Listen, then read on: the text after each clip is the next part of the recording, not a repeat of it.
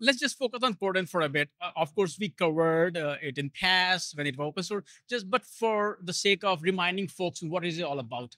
So k0rdent, we're calling it a distributed container management environment or distributed container management platform. The focus on k0rdent is to solve the problem of managing Kubernetes at scale, but it's more than just Kubernetes for us.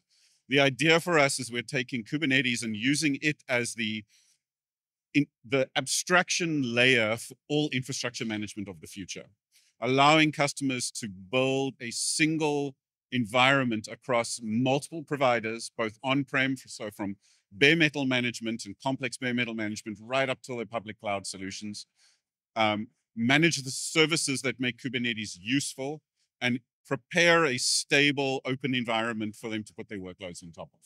And that's the key functionality of what we're trying to do with k0rdent. The k0rdent ecosystem is growing very, very quickly.